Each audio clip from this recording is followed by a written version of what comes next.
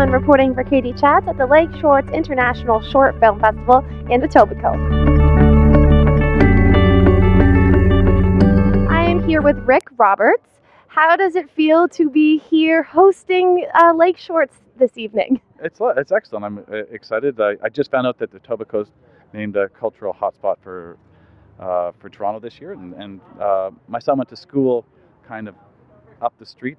So I live in the East End, so I feel like a kinship with kind of areas outside of the downtown core that are trying to make their mark. And absolutely. So it's thrilling to have. It's like a combination of something that's international and has a really good neighborhoody feel. So like probably how TIFF might have felt, in the early days, like really grassroots and fun. Yeah. And there's great hors d'oeuvres and music. What more could you want, right? Nothing more.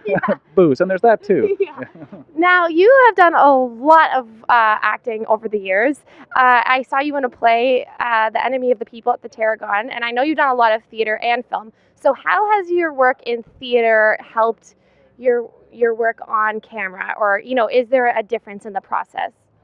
It's kind of, it all comes from the same place, but the great thing about theater is that you're kind of like your own. I always kind of think of it, you're like your own editor.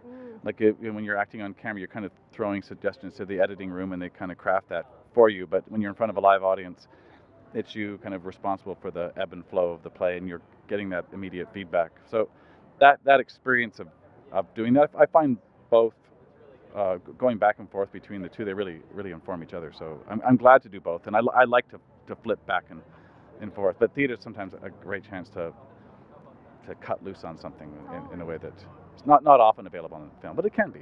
Absolutely. And you recently shot the short film Who is Hannah, which my friend Claire Stollery wrote and Mark O'Brien directed and Scott Cavallero produced. So what was it like acting in that project?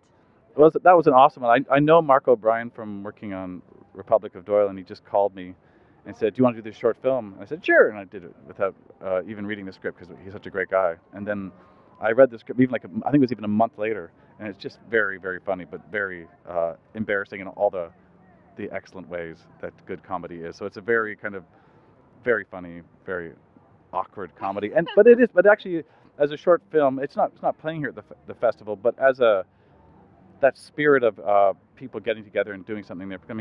Claire and Scott have been working on that for a long time, and Claire's just a very funny person, and her voice is in there, and you showing up with this kind of small crew of people, and shooting at 3-4 in the morning, everyone's exhausted, but it's that energy of that kind of work on film. It's so rare, and it's so great to find that with short films that that kind of, to me, feels the closest to that kind of thing you can get from theater, which is kind of like by the seat of your pants throwing it up, and it was great. It was a lot of fun though. Yeah.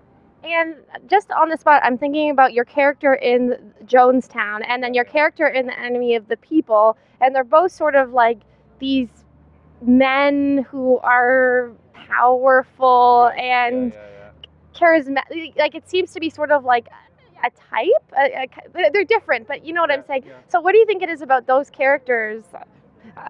Well, those are fun kind of characters. I remember reading an interview with someone playing like Jim Jones was kind of, he wasn't technically a religious leader, but he was definitely a cult leader. Those guys are hams. Yeah. Like they have, like, I think Jim Jones even invented his own accent, and politicians have that quality. And there was an improvisational part in Enemy of the People that really just allowed you to kind of not worry about telling the truth, and you just so those kind of guys who are really concerned with power. As you get older, those kind of parts come around more often, and I love doing that kind of stuff where people have this kind of weird edge or something that's going on with them that's not quite right, and you always try and find the heart in them, which is a bit soul destroying when you get, like in Enemy of the People, I got booed a lot. Yeah. So that's but it's good for the character. But you go, oh right, he's the villain. Yeah. Well, you are an amazing actor. I admire your work very much. Congratulations, and have a wonderful time tonight at Lakeshorts. I will. I know I will. Thank you so much. Thank you. I'm Katie Uhlmann reporting for Katie Chats at Lakeshorts in Etobicoke.